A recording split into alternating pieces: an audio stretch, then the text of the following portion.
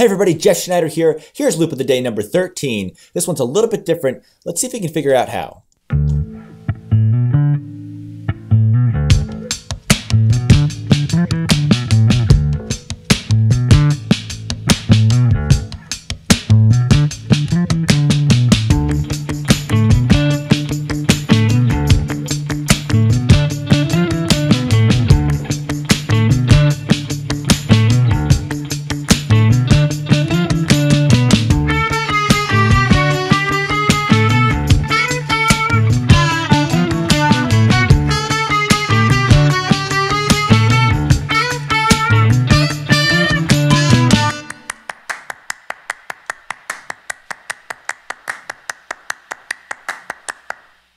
All right, there it is.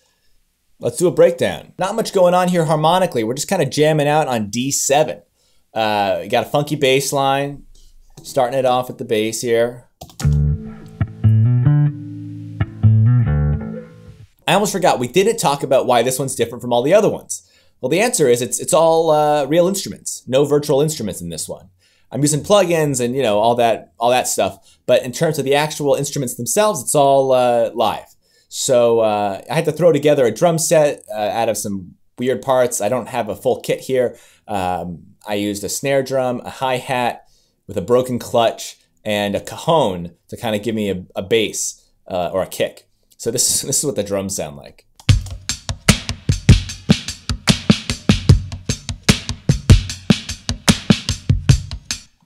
It sounds a little rink-a-dink, but it kind of goes with the funky style. Here's the cajon part. Check this out. This is my faux kick drum.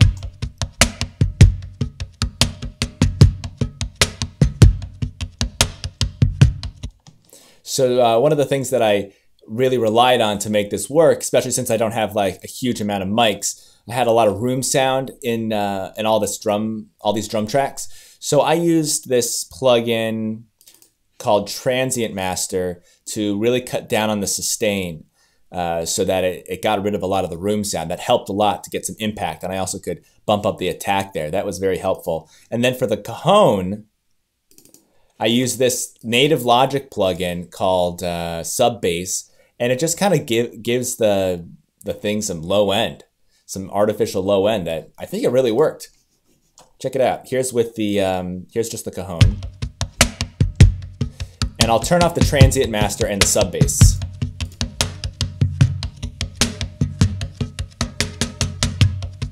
All right, here's the sub bass and the Transient Master.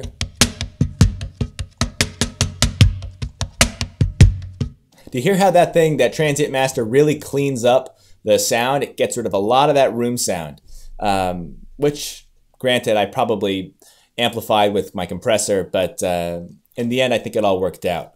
I used the same thing on the drum kit.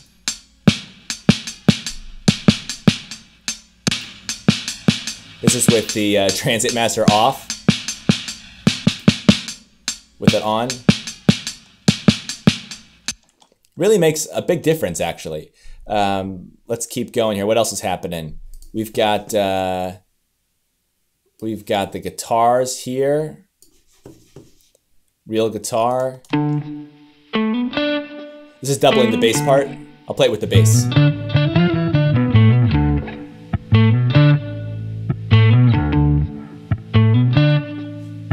Oops, I should actually loop all 4 measures here. Here it is again.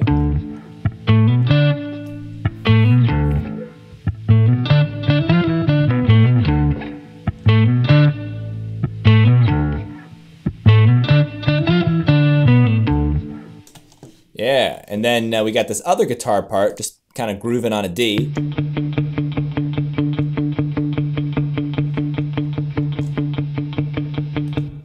Pretty much all that's going on there.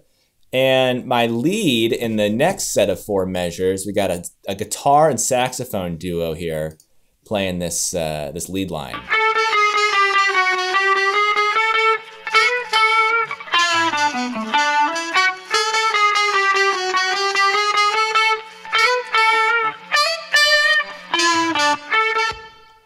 There's the lead line, and when you put it all together, oh wait, we have to do the clapping. Here's the clapping. A lot of clapping tracks. Here we go.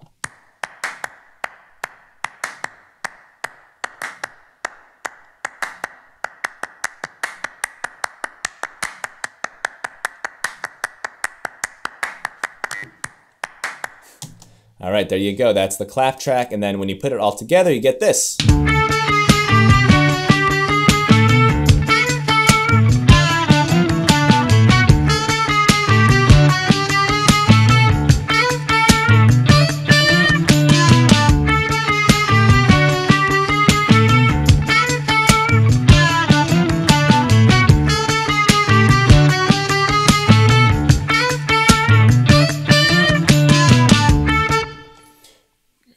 All right, so that's the loop.